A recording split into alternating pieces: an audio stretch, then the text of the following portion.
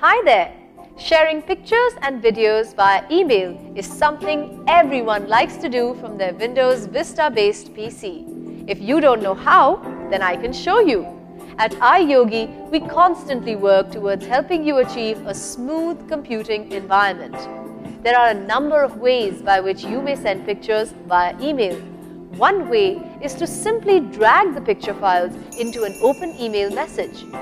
If the file size is too big, you may reduce the size of the pictures before sending them via email.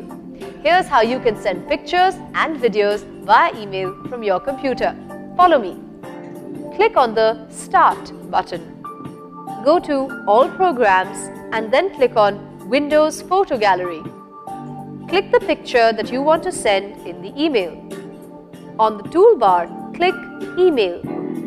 In the Attach Files dialog box, select a picture size from the picture size list.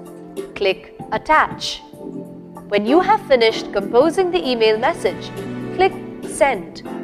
And there you have it.